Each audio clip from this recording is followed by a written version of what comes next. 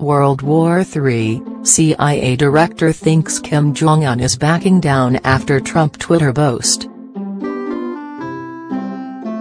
Last Tuesday, Donald Trump wrote on Twitter that he had a more powerful nuclear button than Kim Jong-un in response to threats from the Hermit Kingdom. CIA Director Mike Pompeo said the tweet, along with statements by the U.S. state institutions, made Kim Jong-un back down. He said, he is looking for a foothold to walk himself back. This would be entirely consistent with his historical activity. When he sees the threat, he tries to pacify it. And you can be sure that this administration is not going to fall prey to the same trap that previous administrations did. On Thursday, Trump praised his firm position and his role in the thawing of tensions between Pyongyang and Seoul, which he called a good thing. The talks between the rivals are in relation to the 2018 Olympic Winter Games in South Korea to discuss cooperation and athletes' participation.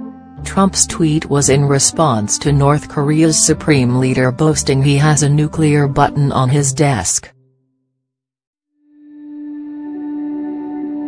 President Trump tweeted, North Korean leader Kim Jong-un just stated that the nuclear button is on his desk at all times. Will someone from his depleted and food-starved regime please inform him that I too have a nuclear button, but it is a much bigger and more powerful one than his, and my button works. Trump hit out with a withering attack after Kim used his annual address in Pyongyang to try and strike fear into the U.S. He said, the entire United States is within range of our nuclear weapons, and a nuclear button is always on my desk. This is a reality, not a threat. Kim also called for his country to mass-produce warheads and ballistic missiles. The dictator also declared that North Korea had reached full nuclear force in 2017 and called for the mass production of nukes and missiles in the year ahead as tensions continue to rise with the U.S.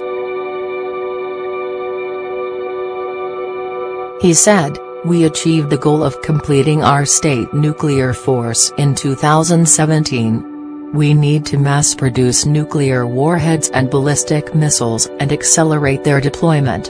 The tyrant also warned Trump to stay out of the talks with South Korea.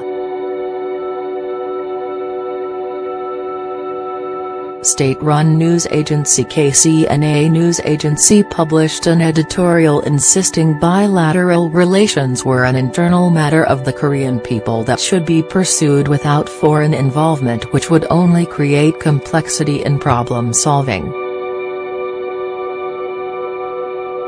The article also warned against moves to block the talks through improper pretexts and legal and institutional tools and branded such efforts a deceptive gambit to misguide public opinion at home and abroad.